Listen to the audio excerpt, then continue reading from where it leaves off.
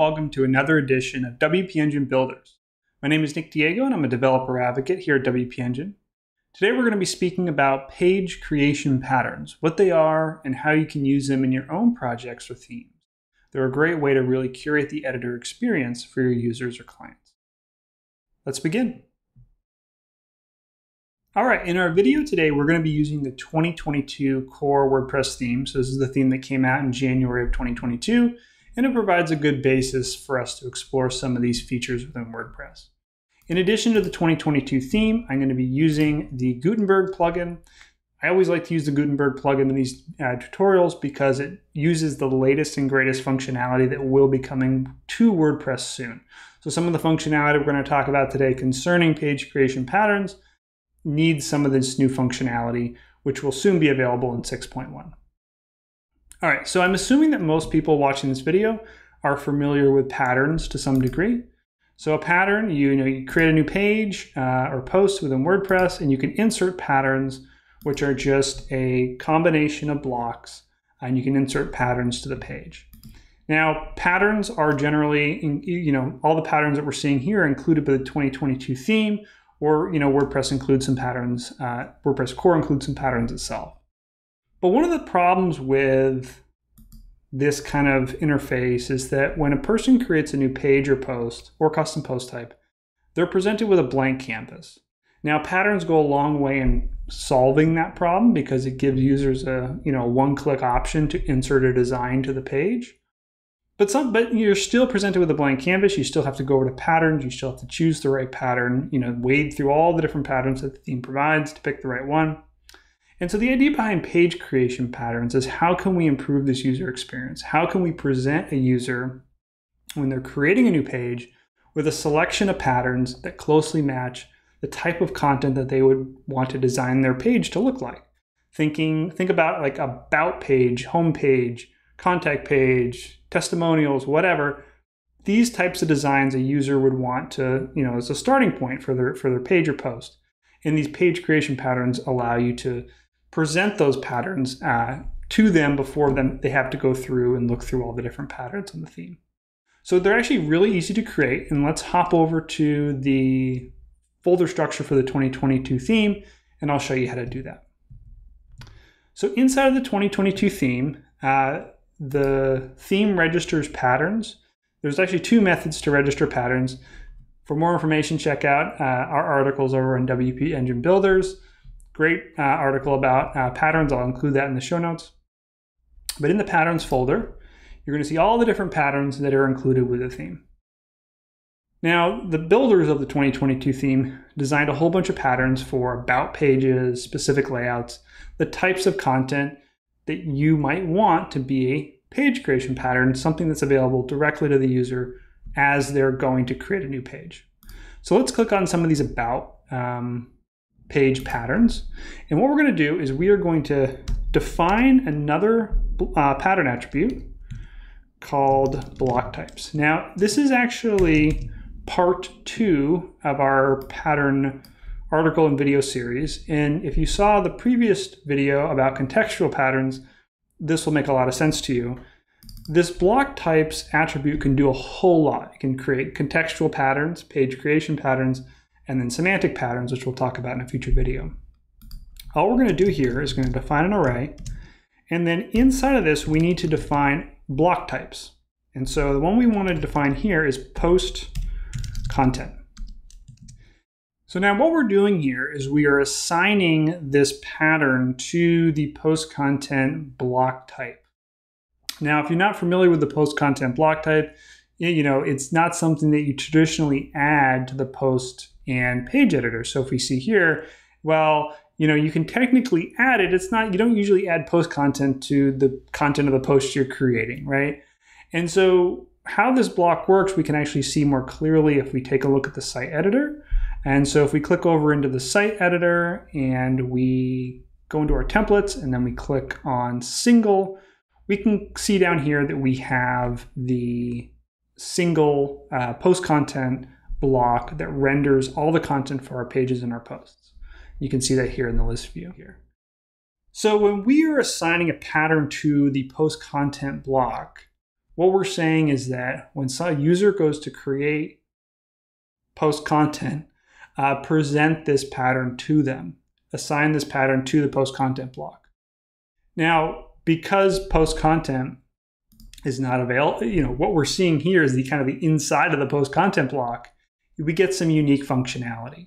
So if I was to, let me just double check that I've saved. Yep, I've saved. Now, if I was to refresh this page, now when I create a brand new page, because that pattern was assigned to post content, I now get this nice little modal that displays the pattern and allows me to one-click insert it. So let's add this to a few more to get the full effect.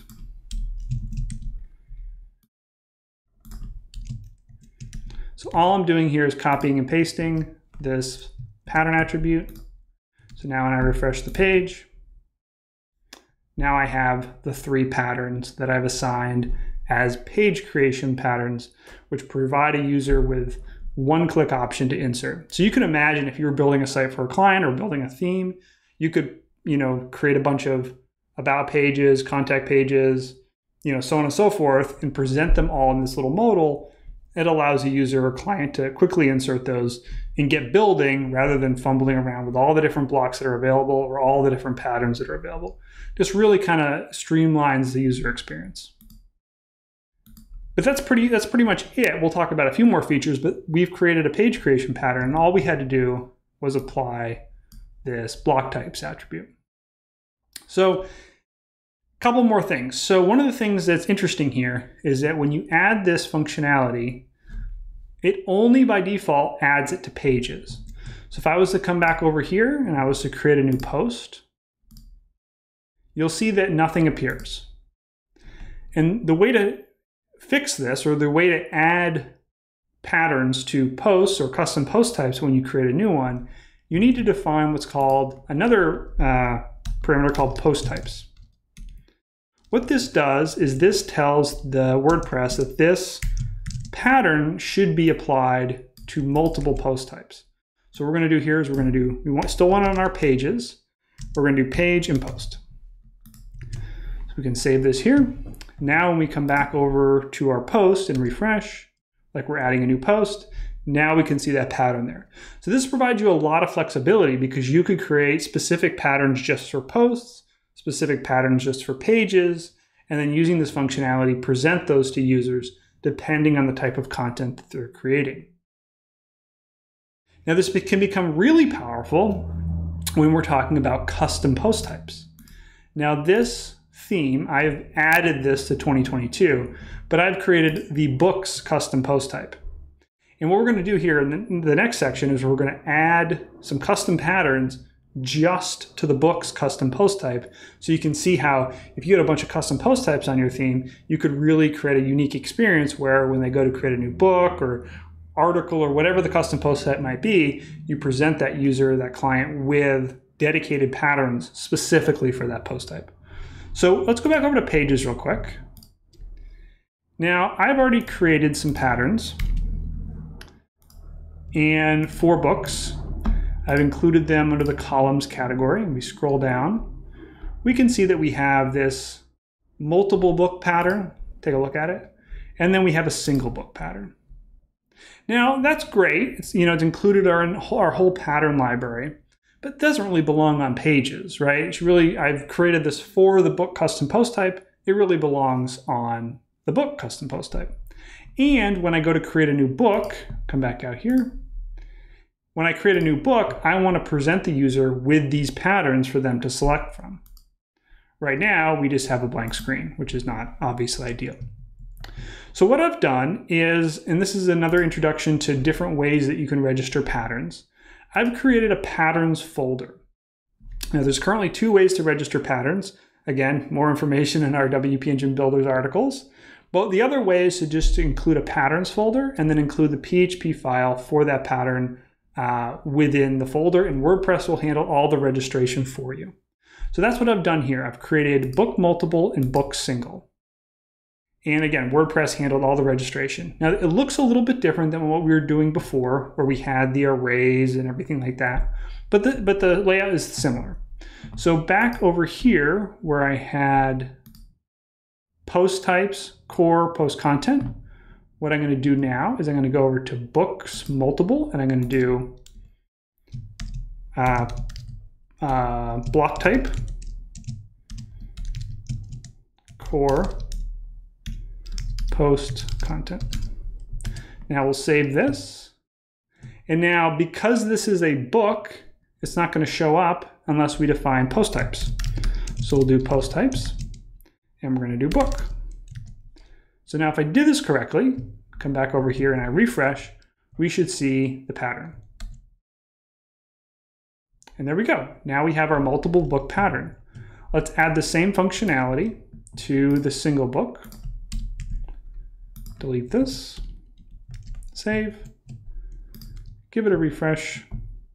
And now we have our two book patterns that are designated specifically for books. And notice that we're not seeing any of the other page patterns that we assigned as page creation patterns because we didn't tell WordPress that they also belong to a book. So we can change that just to show you how this works. Let's go back to our large, just go to this one here.